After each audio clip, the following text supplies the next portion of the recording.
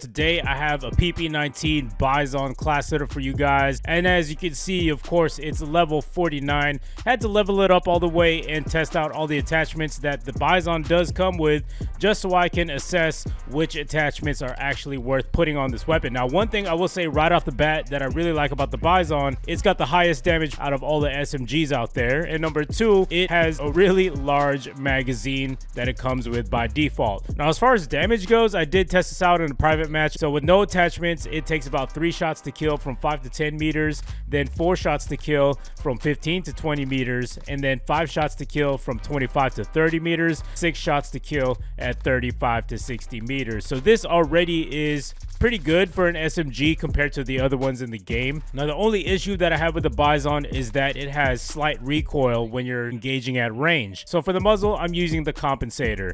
Now, it says here it expels gases upward to aggressively fight muzzle climb, and the pro is recoil control, and you do get 2 cons, which are aim down sight speed and aiming stability, but we're not going to worry about that because we do have other attachments that totally negate that. Now, there is also another attachment called the 8.7-inch steel. It also gives you more recoil control. I wanted to see which one was worth putting on my gun, the compensator or that barrel. So I did a test. I did a comparison side by side. Now, as you can see, the first two are very identical. The fact that the barrel does not reduce that recoil like it says it does, it's actually a useless attachment in my eyes. So there's no really real point to use it if it looks super identical to an attachmentless Bizon. Now look at the compensator. Look how it stops at a certain point and it just stays there. It's very consistent at that one point. Notice how much tighter that bullet spread is between the bullet travel when it goes up that wall. It's a lot more tighter, a lot more precise, and that is the deciding factor why I chose the compensator over the other barrel that also does claim that it gives you recoil control. All right, so moving on to barrel. So I'm using the 8.7-inch polygonal barrel. Now, I did mention the steel earlier in the video, but because the recoil control does absolutely nothing, there's no reason why I should even use this setup, especially it comes at the cost of 2 cons versus the polygonal. You get the damage range and you get the bullet velocity with only 1 con of your aim down sight speed. So of course I needed to test this out. Does the damage range actually work? So with the polygonal, it's 3 shots to kill from 15 meters and 4 shots to kill at 20 to 25 meters, 5 shots to kill at 30 to 35 meters, and 6 shots to kill to 40 meters. In conclusion, this attachment actually does work to some extent. So again, this helps increase the overall viability and optimization of this weapon by including this attachment. If you want to take it a step further and reduce those shots to kill, make sure you're using stopping power as a field upgrade. It's 2 shots to kill from 5 to 15 meters and 3 shots to kill from 20 to 35 meters. And just for testing sake, it's 4 shots to kill from 40 to 7 meters. And that's not even bad at all, especially with how much ammo you're given in every single mag. This is definitely a really great setup to use. So I highly recommend putting on stopping power and combining it with the 8.7-inch polygonal attachment to optimize that 3-shot kill potential. All right, so moving on to laser. We got the TAC laser. It increases your aim down sight speed, aiming stability, and aim walking steadiness. Now, it does have a con of your laser being visible to enemies. You gotta make sure not to really ADS down long lines of sight too long, because what happens is if there's enemies around, you're going to be able to see your green laser flickering around and they're going to trace that back to you, and that's going to expose your location, making it easier for enemies to find you. If you want to maximize the potential of this attachment specifically, make sure you're using the weapon as intended. You got to take it up close and personal. That's why I give you guys the data of how many shots it takes to kill from different ranges, so you guys get an idea of which ranges are the most effective for this specific weapon. And that brings me to my next attachment, which is the Corvus Skeleton Stock. Now this one is really great attachment right here. Now the aim walking movement speed is very important because it allows you to strafe left and right, making you a much harder target to hit for the enemy. And number two, the movement speed. Yes, your mobility is already good as is because you're running with an SMG, but to further increase your movement speed and just be as fast as possible and move around the map quicker is going to give you an advantage over your enemies who are using much larger weapons. And lastly, your aim down sight speed is increased as well, and this is important to get that cracked out aim so you can snap onto enemies a lot quicker, and this is very important. If you take out attachments on the Bizon without the aim down sight speed, you'll quickly notice a big difference in the movement speed and ADS speed. It's a very big difference. So for perks, I have no perks. We're going to get into that in a little bit, but for my last and final attachment, we got the rear grip, which is called the stippled grip tape. This is a must-have in my opinion. I always use it on almost every setup that offers this attachment right here. It allows you to aim down sight a lot faster, but the biggest reason why is because it comes with a sprint to fire speed increase. Now this is important, especially because we're using an SMG. We're playing a lot more aggressive, we're flanking around the map, we're playing smart. Being able to fire our weapon a lot faster after a sprint is going to be super important,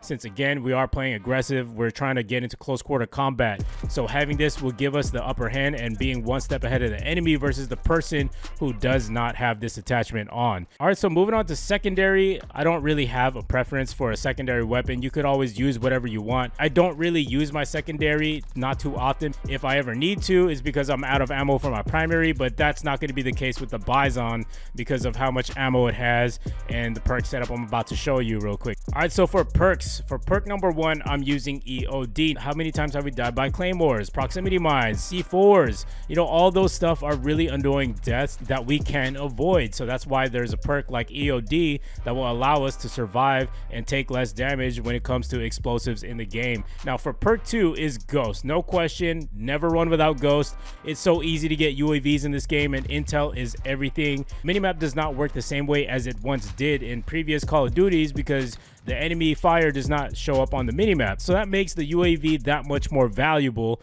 and that's why Ghost is super important, because when they call in UAVs, your location is going to be pinged on their compass and on their minimap, exposing your location and making you an easy target. So always run Ghost. Ghost is super important. All right, so for perk number 3, I love the perk called Tracker. Tracker literally shows you the enemy footprints, and this is especially great for aggressive players who want to run around the map a little bit more and play more aggressive and flank. So for me, I personally enjoy flanking. I like surprising the enemy and outsmarting them. So being able to do that requires a lot more intel. It's a lot harder to predict enemy movement. So having something like Tracker is going to be able to literally illuminate enemy footprints around the map as I'm moving along and show me where there's enemies in the area that I never knew that there were. All right, so let's get into my specialist bonus setup right here. I like running the perk specialist because it gives me all the perks in the game after I've gotten a certain amount of kills, and I'm that much harder to kill because I've basically got all the perks in the game all in one, and that's why I enjoy running specialists. Now for at 2 kills, I'm gonna get my scavenger. Now the reason why I have it at 2 kills is because I want to be able to replenish my ammo as soon as possible. Then at 4 kills, I have hardline. Now some people have an issue with this. They say like, yo, how are you using hardline when you're not even using kill streaks? You know, well, first of all, like, you're not paying attention to the video because I clearly explain that you earn your perks a lot sooner than you would then without running the hardline. All right, you don't need to use hardline just because you're using kill streaks. If you look at the more info section, it literally shows you reduces specialist perk cost by 1.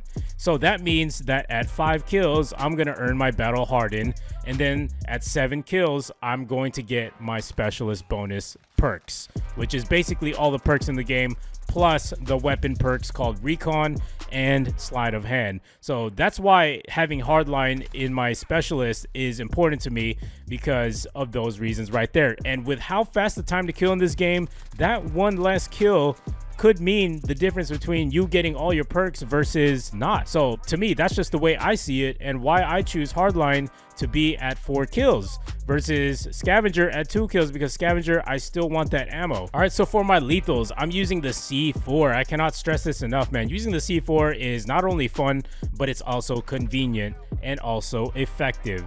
Now, the reason why I say it's fun is because you can run around with it, especially when you're rushing around with the Bizon. You're rushing around, you're in a gunfight, you guys hit each other, both of you are recovering, busy reloading your weapons and stuff like that. Well, you know what? I'm not going to wait for the guy to do all that. I would rather just throw my C4 while he's still hurt and recovering himself and just blow him up and get that kill and gunfight over with. Toss it in a window, kill somebody camping. Or at times when you're playing domination, you could throw it on a flag and destroy whoever's trying to capture the flag really easily. And it's just really fun, and it's just so satisfying getting those kills. Now, I do get some comments of people asking me like, yo, how do you detonate the explosive while it's in midair? Well, you know, all you got to do is just toss it in midair and double tap square whenever you feel like exploding the C4. So that's pretty much how you do it right there. But again, lethal is all personal preference. Use whatever you want, use whatever caters to your play style. All right, so for tactical, I'm using stim shot. This is very important, especially since we're playing aggressive, up close and personal. A lot of enemies coming. You're too scared to run because you're hurt and you might get popped in the back. But if you pop the stim shot and then you sprint, it gives you a lot more confidence to get out of there. Or if you're in a situation where you're in a 1v1 and you and the enemy are both recovering their health, if you've got the stim shot, you're going to recover a lot faster, and then you can ambush that guy a lot quicker before he could even recover and take him out. So that's why I like stim shot. Is very great, and make sure you use it at opportune times. Just because you get hit once from a distance doesn't mean you should use it right away. You know, use it in very tight situations. Just don't feel comfortable and your health is very low. All right, so that about wraps it up for today's video. I hope you guys found it helpful. If you did, I would appreciate if you dropped a like on this video, and make sure to subscribe around here if you're new. Make sure to turn on notifications as well so you can find your way back to the channel for more videos just like this. And I will see you guys in the next video, man. Peace.